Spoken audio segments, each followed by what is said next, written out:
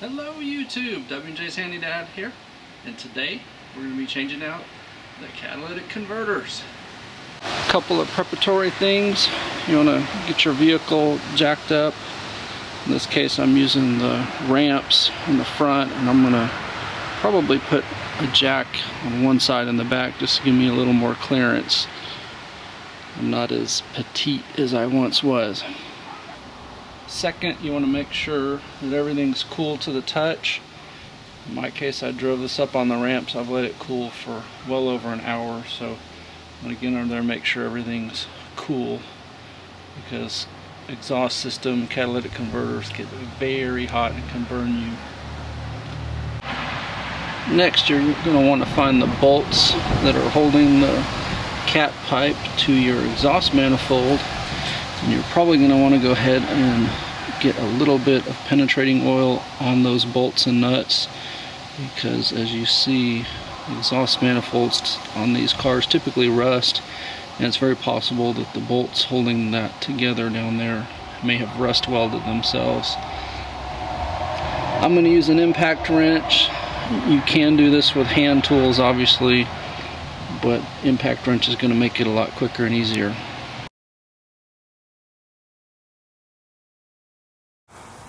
Alright, for the driver's side, you want to disconnect the rear O2 sensor, then unbolt from the front. There's just two nuts that are holding it on. The air impact wrench makes it super easy. If you use hand tools, just know you're going to be turning for quite a while. You don't have to hold the bolt side, in other words, it's welded on, so just turn the nut and it will come loose. The front nuts were 15mm. The bolts that hold on the rear appear to be 9/16. They don't appear to be metric. Mine were a little bit rusty. That they may have started as 14mm, but the 9/16 fits it snug, and the 14's too small and the 15's way too big. So I'm going to hit this with the impact, and you need to support this to keep it from falling on you, because once these come out, there's nothing holding it in the car. The upstream O2 sensor on the driver's side is actually connected to the exhaust manifold, so it's easier to take that off once you've removed this pipe.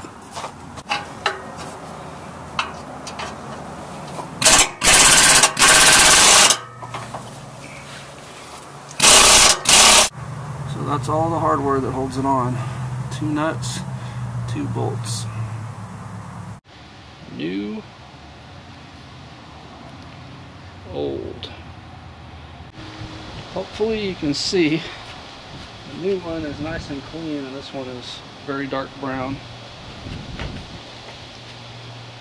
You can certainly rent a tool to get your O2 sensors off, but if you have one of these wrenches with the open end, it will fit right over the O2 sensor. So if you were going to do this on vehicle, it's supposed to be a 7/8. It might be a 22mm.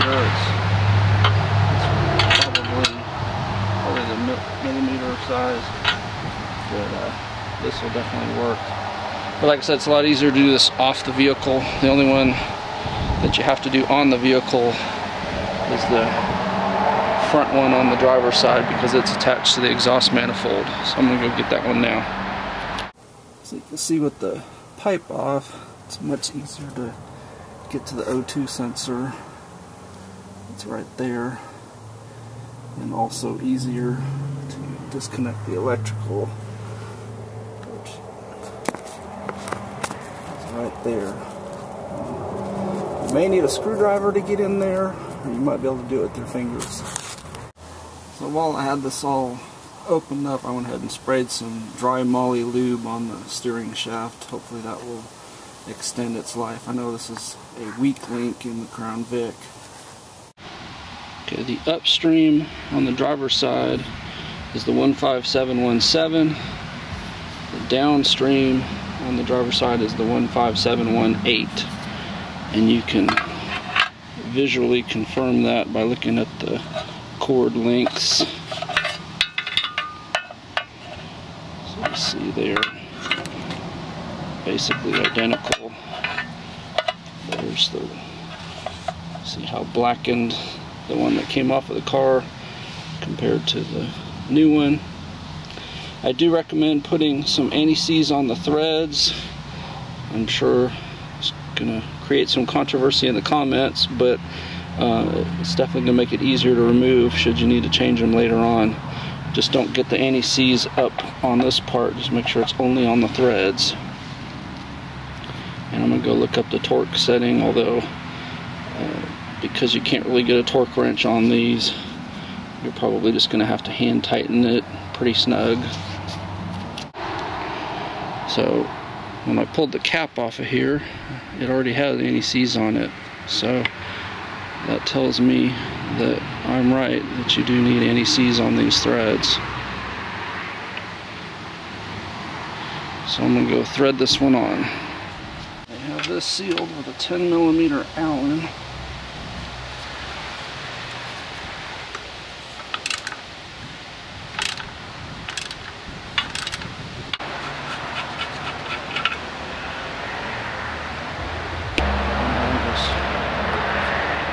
Uncap the new O2 sensor and start it by hand. You want to make sure that it's threading easily without resistance, so you don't cross thread.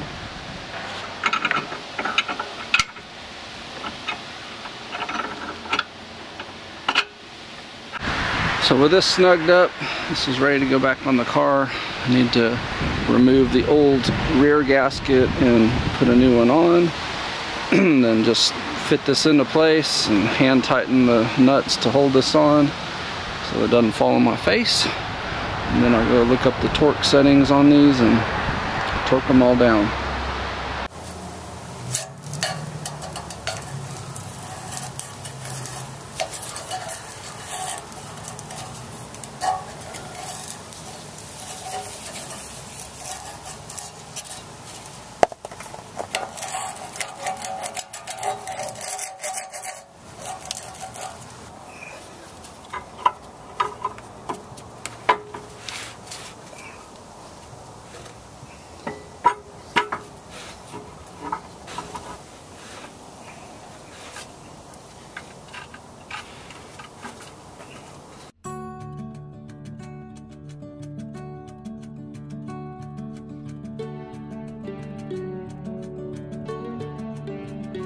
So like every DIY project, the first side always takes a little bit longer than the second one. So, and of course when you're filming it, it takes even longer.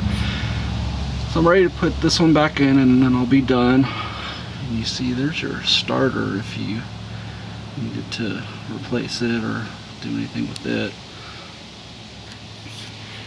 That green connector is the front O2 sensor connector. And that blue one there is the rear O2 sensor connector. So because it's really not easy to film and do this, I'm just going to explain what to do and then just do it. So probably need to slide the catalytic converter pipe in here, connect the O2 sensor wires without letting it hang from them, obviously, so you're going to have to hold it with one hand. And once you get those connected, then fit it up over there and put one nut on it so that it doesn't fall on your face.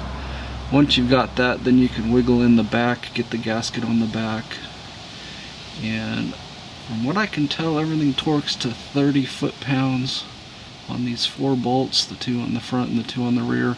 If that's wrong, I will post, on the screen here what the correct one is, or if someone else in internet land knows of a different torque setting, let us know.